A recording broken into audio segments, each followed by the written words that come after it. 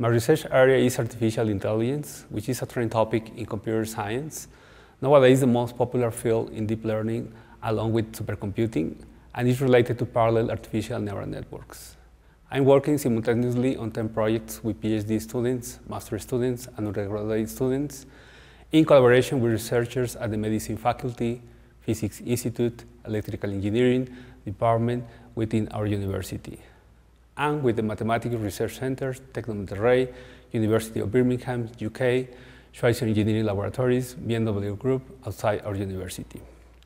My contributions to the society are in different ways. In health, we work on bioinformatics projects to understand the HIV virus, and we also work on predicting epidemics such as influenza, both projects with artificial intelligence algorithms.